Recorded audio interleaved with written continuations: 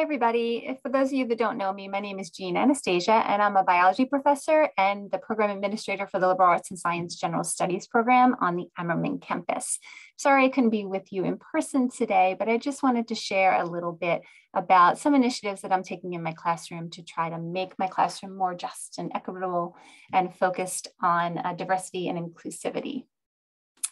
So, like many of us, the events of the past year have caused me to reflect on my own behavior and how I could maybe make a difference. And obviously the sphere of influence that I have, like all of us, is in the classroom. So I did some reflecting on things that I've been doing in the past and maybe how I can do things a little bit better. So I came across this idea of relationship-rich education. I actually saw a talk by Peter Felton, you see on your screen, who's a history professor at Elon University. You see the book that he co-wrote there.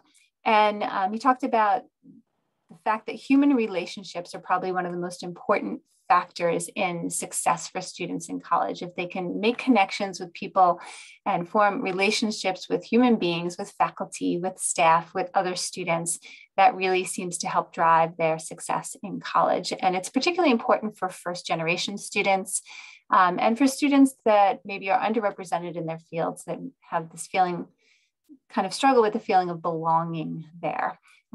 So I feel like this is something that many community college professors are already doing pretty well, given who our students are, that we really have this personal relationship, right? Small classrooms, do a lot of outreach.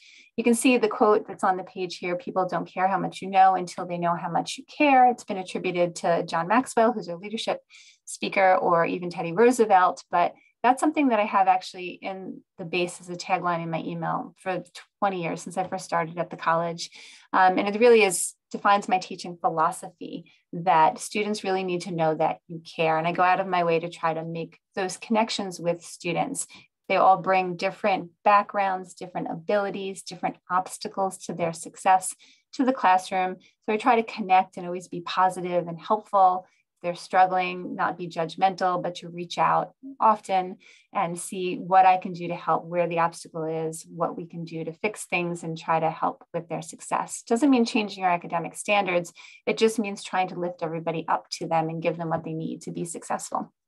So lots of ideas on how to do this. One really simple way I figured I'd share in this short video is just this idea of a check-in period at the beginning of your class. So before you start actual lecturing on content, you just have a, hey, everybody, how's everybody doing out there? Any struggles, any homework issues, any content issues, anything you read that's interesting, anything that students want to talk about. It breaks the ice. It allows students to get to know each other so that they form relationships, not just with you, but with other students, which help them get that feeling of belonging. And as a science professor, there are many groups that are underrepresented in STEM fields that sometimes have what we call imposter syndrome, where they feel like they don't belong there. So forming these relationships can really go a long way to being more inclusive in your classroom.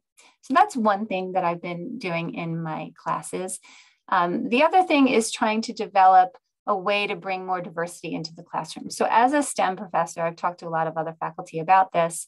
Some faculty feel like, diversity and focusing on racial issues or social justice is out of the realm of a science classroom or a STEM classroom because it's not part of the curriculum that we teach. But there are ways that we can be more inclusive and to promote diversity.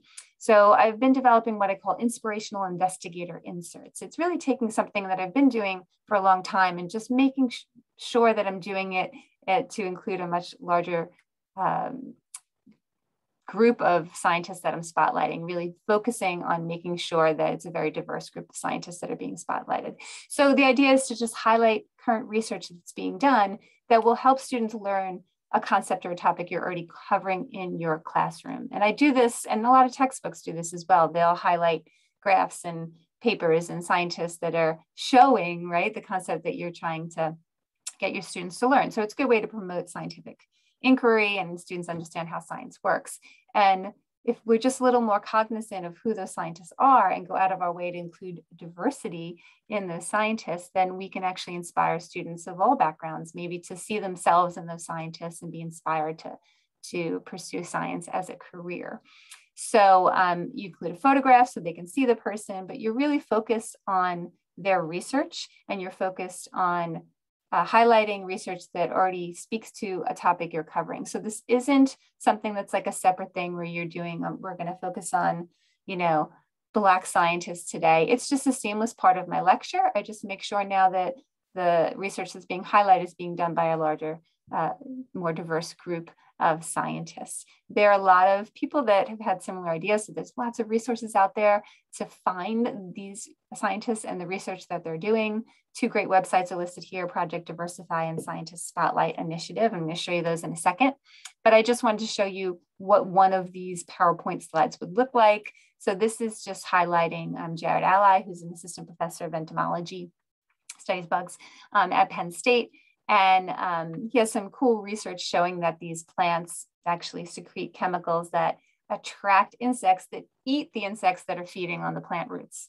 So we talk a lot in my class about ecology, about chemical defenses and against predation and competition. And so this fits really perfectly into a really cool system that speaks to how plants can defend themselves and trophic interactions and things like that. So it demonstrates important points that I try to cover. And now I'm just highlighting a scientist that's from a group that's typically underrepresented in the field. And I have lots of these. I've been trying to develop more and more of them each semester to insert in the courses that I teach. So if I can just show you what these 2 websites look like, this is Project Diversify. It's really great site. You can read all about the background of how it came to be, but if you go to teaching materials and overview, then you can actually kind of explore here. You can pick a topic. This is for biology. Say I'm teaching population ecology, and I want to see if there's any scientists I can highlight if their work speaks to any concepts I'm trying to cover. You search for that, and then you just click on whatever scientist is shown. And these slides are actually downloadable. The slides are already made on Google Slides. You can just download them where it highlights their research. It has background information about understanding the research and biogeographical information if you chose to highlight that about the scientists. Science Spotlight Initiative. It's a little bit different, but it's also a searchable list. So say I'm teaching college, and again, maybe I want to highlight, again, somebody that's teaching botany, if I'm covering plants. You can teach more, you can search more specifically, but you don't have to. And then you get this list of scientists here, and then you can just pick somebody. And again, they'll tell you information about them. And when you go to their site, it will, they want you to register. It's free to do that. It'll actually bring up some information about them. You can also use this to assign students an outside of class assignment to go research one of these scientists, so they get to understand that science is done by diverse people. So that's some of the stuff that I've been doing. Hopefully it inspires you to make some changes to be more inclusive and focus on diversity in your classroom.